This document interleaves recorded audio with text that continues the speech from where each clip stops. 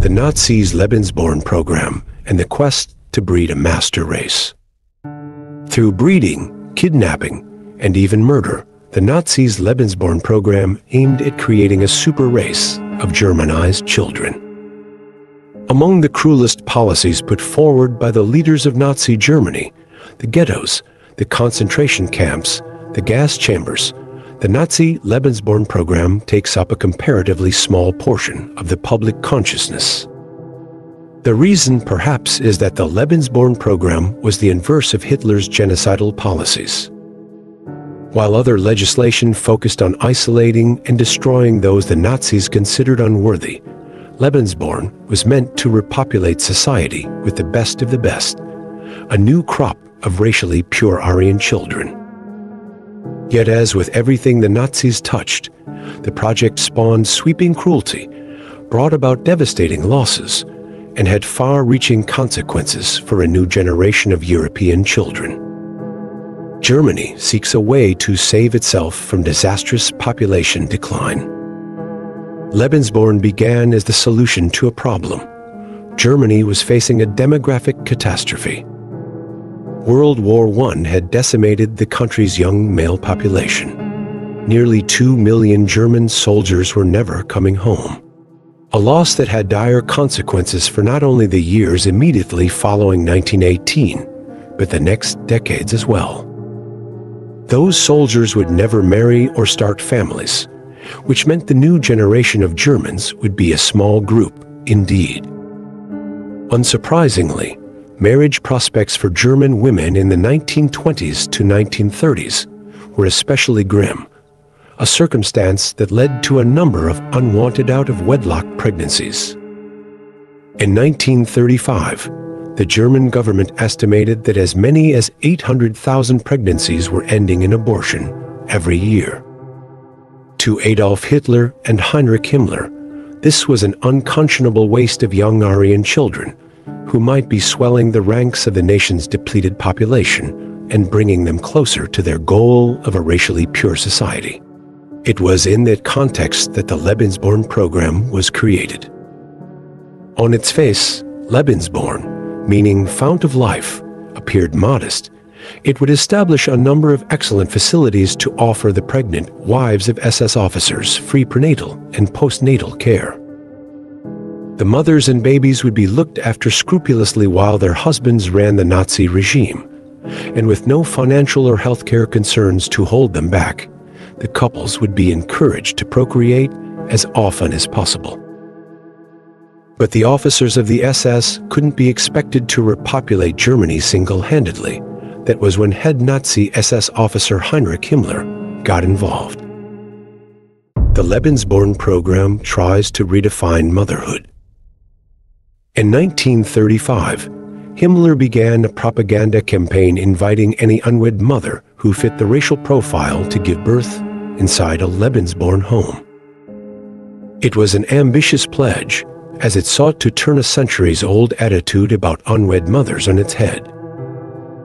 No longer was having a child out of wedlock a source of shame. Instead, the Nazi regime would celebrate the birth of any Aryan child, regardless of its parents' marital status. Himmler swore that any pregnant woman who qualified would be brought to a Lebensborn facility quietly, offered the best of care free of charge, and then returned home after giving birth with no one the wiser about her long absence. If she wasn't prepared to raise her child herself, the program would help her find a suitable Aryan family interested in adoption. The policy's generosity, however, was limited. It discriminated strictly, not on the basis of wealth or social standing, but by genealogy. Only proof of paternity and a racially pure family tree dating back 3 generations gained you access. The result was an acceptance rate that hovered around 40%. A report to the Ministry of Justice stated, "Leaders of the League of German Girls have intimated to their girls that they should bear illegitimate children. These leaders have pointed out that in view of the prevailing shortage of men, not every girl could expect to get a husband in future, and that the girls should at least fulfill their task as German women and donate a child to the Fuhrer. At the same time, a 1938 reformation of the German divorce laws made it easier for men to leave wives in their late 40s and 50s to marry younger women, women who could have children. Approximately 30,000 divorces occurred in Germany within the next 2 years, and 80% of them fell into this category. Lebensborn expands beyond Germany. The German Reich was doing its best to make motherhood into an Olympic event, issuing a Mother's Cross of Honor in 3 classes: bronze, silver, and gold. The lowest rank required a woman to conceive and raise at least 4 children, while the highest honor recognized a woman who had given birth to 8 or more. Those who bore the Mother's Cross of Honor received unique privileges. They could jump to the front of lines, receive government subsidies designed to help them care for the kids, and even have special access to the best meats from butcher shops. But not every German citizen was on board. Some felt the Lebensborn program's emphasis on motherhood came at the expense of sexual morality. In towns where Lebensborn facilities sprang up, often in homes and buildings where German Jews had lived before their forcible removal to ghettos and concentration camps, the unwed mothers were treated with suspicion and sometimes outright anger. Though Himmler's propaganda was raising the birth rate, it couldn't change society overnight. For that, he would have to look outside Germany's borders. In 1939, the Nazi regime began to take an interest in the children of the European countries it had conquered. Fair-haired and blue-eyed orphans in occupied Europe began to disappear and reappear in Nazi Lebensborn facilities, where the youngest would be put up for adoption and the oldest sent on to boarding schools for retraining and Germanization. SS soldiers began to take Aryan-looking children in Poland and Yugoslavia, often in plain sight of their parents, and spirit them back to Germany to be re-educated. Those who resisted their training or proved insufficiently Aryan were sent to perform hard labor in concentration camps, a death sentence for small bodies. Reportedly, Himmler stated, "It is our duty to take the children with us to remove them from their environment, if necessary by robbing or stealing them." When confronted by the cruelty of this action, he retorted, "How can you be so cruel as to leave on the other side a brilliant future enemy who later on will kill your son and grandson?" The stolen children were told to forget their old names and their parents. Many were convinced by authority figures that their parents didn't want them anymore. Germany was their home now, and they were to pledge allegiance to it with pride. Destruction and chaos in the final days of the Lebensborn program. As the tide of the war turned in the Allies' favor, the SS leadership grew desperate. Himmler now declared that every SS soldier should father at least 1 child before going off to war. He assured the soldiers that while they fought, the mothers and babies would be cared for in a Lebensborn home. But the new patriotic attitude toward sex was already beginning to take a toll. Venereal disease was rampant, and it only grew worse as the Lebensborn program spread to other areas of occupied Europe.